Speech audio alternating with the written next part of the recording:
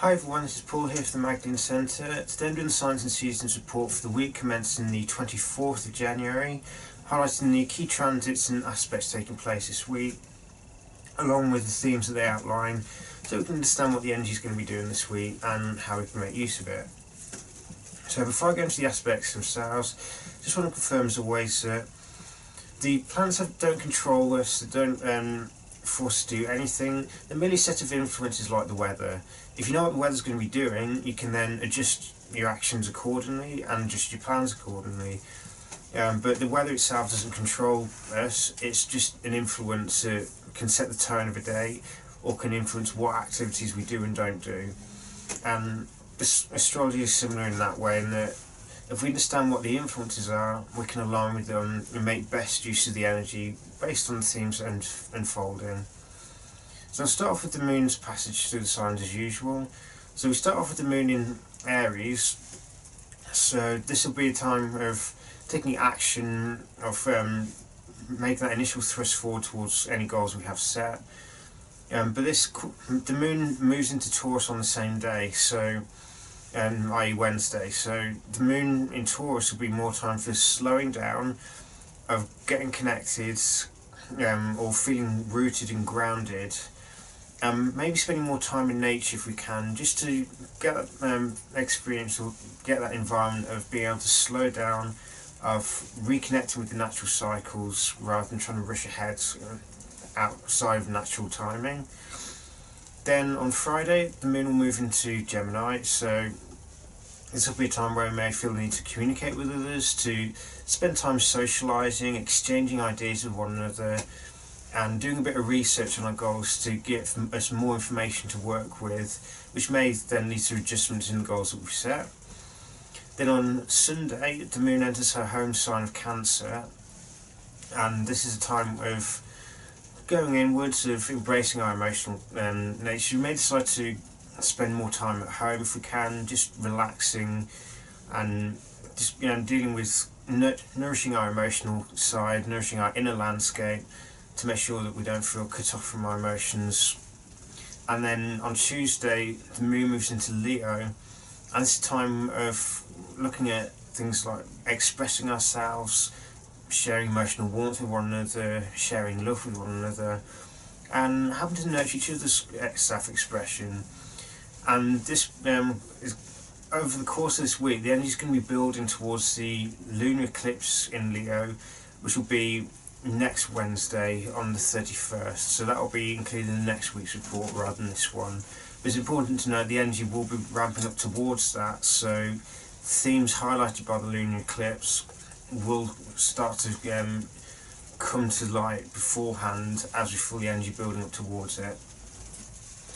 Now, this week Mercury is going to be a key player in terms of his aspects. He moved into Capricorn last week, and now with Mercury, it's been moving towards the conjunction with Pluto, and this is going to be exact on Thursday.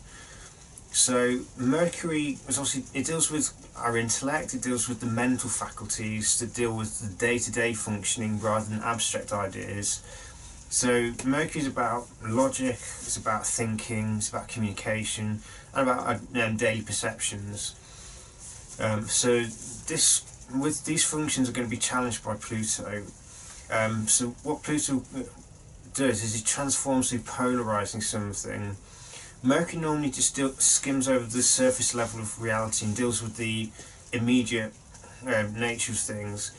But with this conjunction with Pluto, we may find our minds stretched and transformed through having mental attachments that we may not have been aware of highlighted to us, and the mind, or the rational mind, stretched into two camps, a positive and negative, with the negative dealing with things like mental attachments, resistance to new ideas, closed-mindedness, and obviously the positive being receptive to transformative energy, receptive to new insights, and receptive to ideas and notions that come beyond the normal day-to-day level of thinking. And during this time, we may need to purge these negative mental attachments, negative perceptions, in order to see more clearly. So it's about moving from the egoic perception to seeing with the eye of the soul, and this can be quite challenging depending on how attached we are to our way of thinking, our way of perceiving, our way of communicating, because Pluto challenges all this and will highlight to us where do we cling to old thinking patterns which don't actually serve us and are actually very limiting, and keep us looking at things which aren't actually true but we want them to be. So we all have our own idea of what reality is based on our perceptions, but we all have perceptual biases as well. And with Pluto here, it's going to be highlighting and preferably stripping away some of the negative perceptions or our blind spots. But we have to be willing to embrace the process. It's not something that is forced upon us, but if we don't consciously use this opportunity to transform our minds, then we could still carry on looking at things through a very narrow perception, and we don't see perhaps a surface level of reality. We just look at surface details or at face value rather than finding the hidden side of things or the underlying truth of a situation. So the aspect will be exact on Thursday, but we're feeling it for most of the week. The other key aspect or there's two aspects in fact, we have Mercury's going to be sextile Chiron. Is also going to be squaring Uranus. Now, these two aspects are both going to be exact on Sunday. So with Mercury square to Uranus, Uranus is the higher octave of Mercury, it's the higher mind to Mercury's lower mind. So the two of them are related, but with the square, this could indicate a significant resistance to the idea of change. It could mark where we struggle to, or our egoic mind doesn't want to embrace changes or new insights because it would challenge its authority. But the important thing to remember is the high and low minds are not meant to be enemies at all, they're meant to work together. Without the higher mind, the lower mind can't be transformed, but without the lower minds, the insights of the higher mind can't be implemented. So the two of them are important for each other, but with the square can indicate the two clashing rather than working together, and it's up to us to figure out why is it that we're resistant to changes, why is it that we want to ignore the insights coming through our intuition, why are we trying to shut out any kind of new revelations about reality, of the truth, of what's going on around us, and how can we reconcile these two? How can we bring peace to them together? Because if we don't transform our minds, we get stuck. And Uranus is about awakening us to higher truths, of a higher level of reality, a higher vision. But we have to engage in the process ourselves and make the choice to. Because like anything else, it's not forced upon us, but with Uranus being electric, if we try and ignore these insights and try to shut it out, we may feel this as a sort of restlessness of the mind or an anxiety without really knowing why we're feeling it. But if we take the time to slow down and allow the higher mind to guide our thought patterns, to guide our visions, and to implement the insights that we gain, then we can make the best use of this period. But this is a point of seeing, are we still receptive to changes, or do we resist them all the time? The other aspect that I mentioned is Mercury sextile to Chiron. So this is a time with Chiron being in Pisces and highlighting the wounds of disconnection. The sextile to Mercury gives us an opportunity to mentally understand this, to figure out what is it, or to mentally analyse why do we feel disconnected, why do we shut ourselves off, or why do we allow fears to cut us off from source? Do we feel that we're not worthy of love? Is that what causes us to engage with dysfunctional behaviour? Do we feel that we have to be in control of everything in order to make things happen? Because Pisces is about surrender and universal love, and with Chiron here, we're looking at the wound of disconnection and the feeling that we've been abandoned by God, abandoned by the universal consciousness, whatever label you choose to give it. But at the end of the day, that consciousness is always there, available for us to tap into it, but we have to make the choice to connect with it ourselves. It's not something that we're going to be forced to do. It's something that we have to want to do it, and we have to choose to do it. Otherwise, it's just not going to happen. No one and nothing has the authority to force us to do that. We've all been given free will, and it's our choice as to whether we choose to connect with a higher power and let that love flow through us, cleanse us of our dysfunctional behaviours, sheds a light on the fears that drive our disconnection, and to overcome them through developing self-love, of self-compassion and self-forgiveness. Now the other change is Mars is moving into Sagittarius on Thursday. It's been in Scorpio for the past 6 weeks or so, and during this period Mars has been highlighting dysfunctional desires. It's been showing, well, being an opportunity to transform our desire nature, and therefore, and by default, our actions, because they're the external manifestation of our desires. Ideally we would be pursuing what we want to pursue. We wouldn't be coming after something pretending that we want it when we know we don't.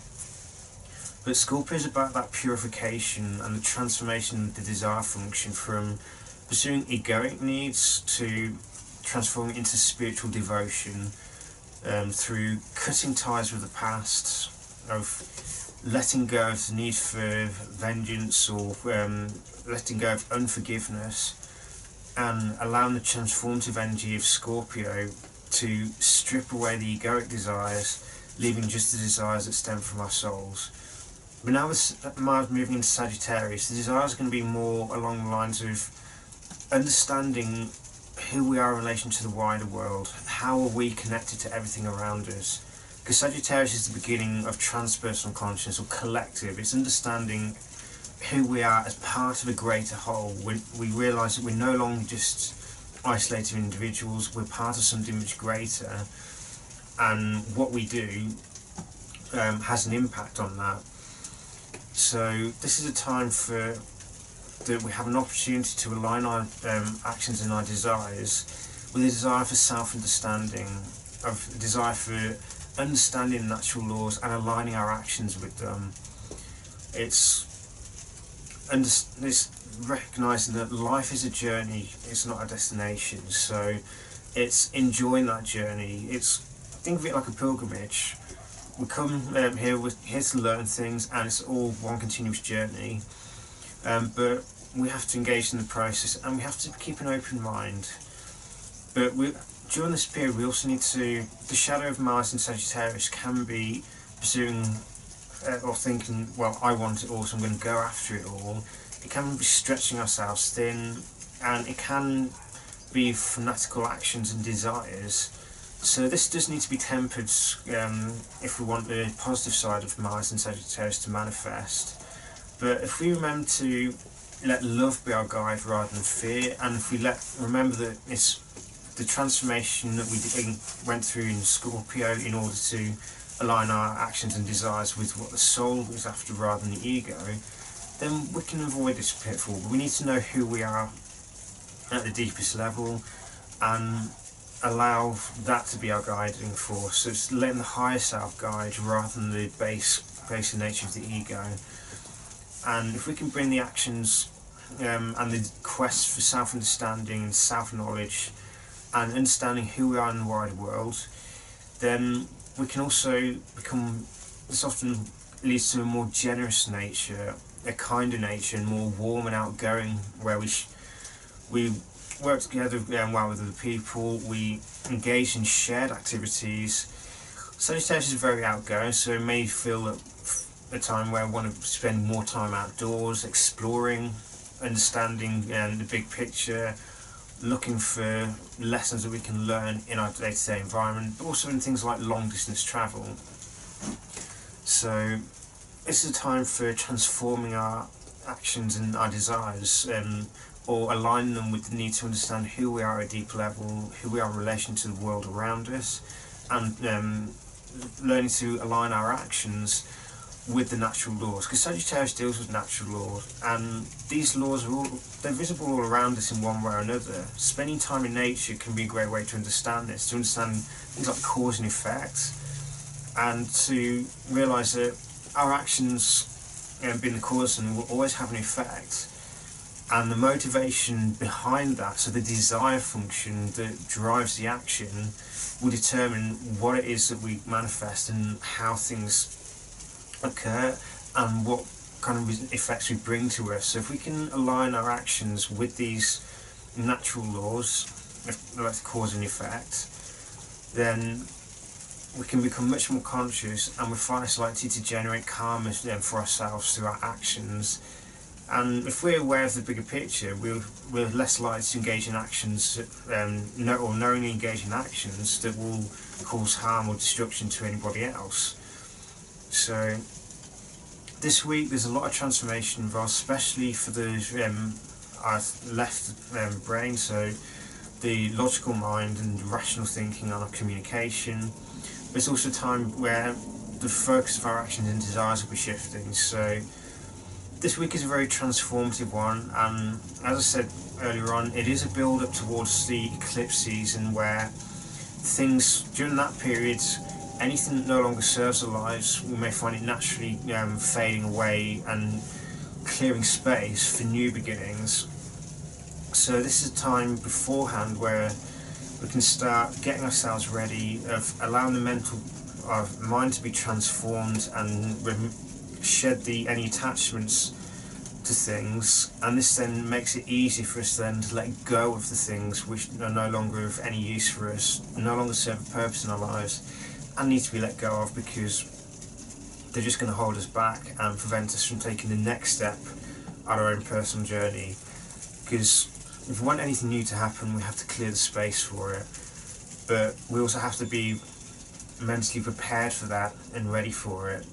So this week is very good for that, of getting clear on who we are, what we need, what we kind of think about or how we perceive things, and to learn to embrace wisdom and incorporate this into what we're doing, so that our actions are guided by wisdom rather than just egoic desires, and our mind is attuned to it, so that we understand what is the wise course of action and what is just going to cause problems for us, and then align ourselves with the actions that are beneficial for ourselves and for others, and will allow us to achieve any goals we have.